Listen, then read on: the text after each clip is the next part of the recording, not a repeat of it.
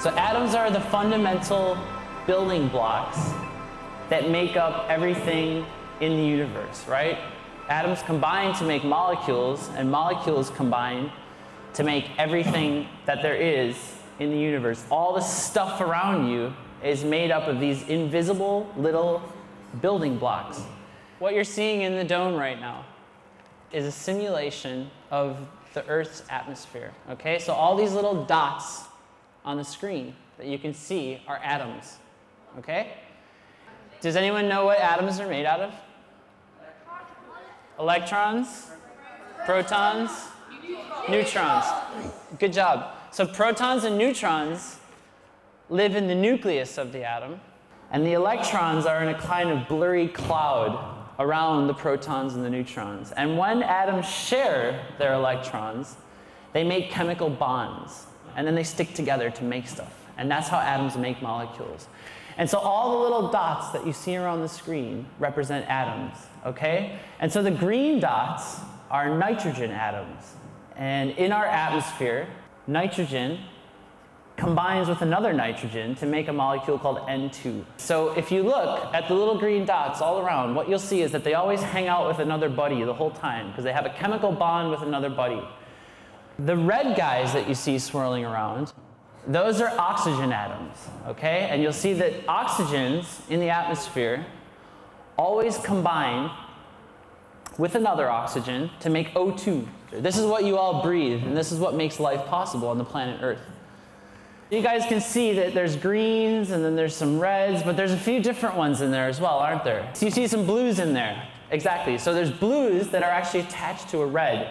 That's water. Does anyone know what the chemical formula for water is? H2O, right? So water is two hydrogens bonded to an oxygen. And so if you look at the blues that are around here, you'll see that there's always two H's that are swirling around with a blue guy in the middle. There's one more I haven't covered. Has anybody seen it? There's some purples in there. Exactly. So the purples are carbons. CO2. Exactly. And so you'll see that the purple carbons are always followed around by two oxygens, okay? Now normally, all the atoms in the air, and all the atoms in everything for that matter, are far too small for your eyes to see. And so let's just think about what it would be like in the air if you could see the atoms in the molecules. You would see oxygen, O2, nitrogen, N2, CO2, H2O all swirling around you in this room right now. And as you guys sit here in this dome, you all are literally being battered trillions and trillions of times per second by all the molecules in the air that are banging off of you right now. You can't feel it, and it's probably a good thing that you can't feel it, because if you could feel it, it would be like a bunch of pinpricks over your body all the time whenever you try to do anything. It's kind of a similar thing as when you're in a swimming pool.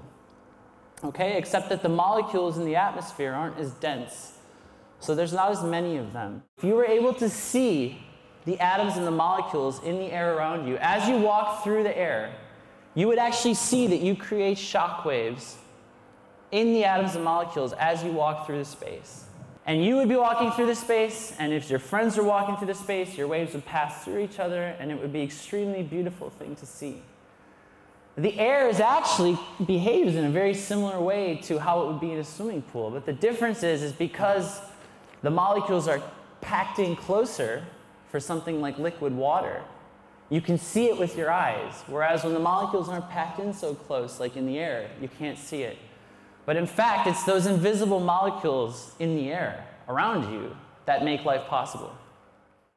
One of the things that's really cool about this system is that we can actually simulate what it would look like if you could see yourself walking through the air, and we can simulate the shock waves that you would see. So why don't we turn on my energy field and make me repulsive?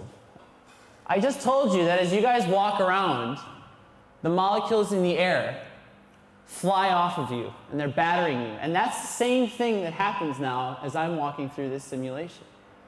So what you're seeing on screen is actually extremely similar to the sort of thing that you would see if you could see all the molecules that you're surrounded by day to day. And so you see, As I move, I create shockwaves through the space, right?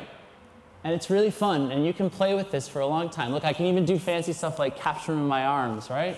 And I can chest bud them to my friends if I want, okay? It's good fun. I want to give you guys 5 or 10 minutes just to play with this right now, get a feel for it, and then I'll come back and tell you a little bit about how it works.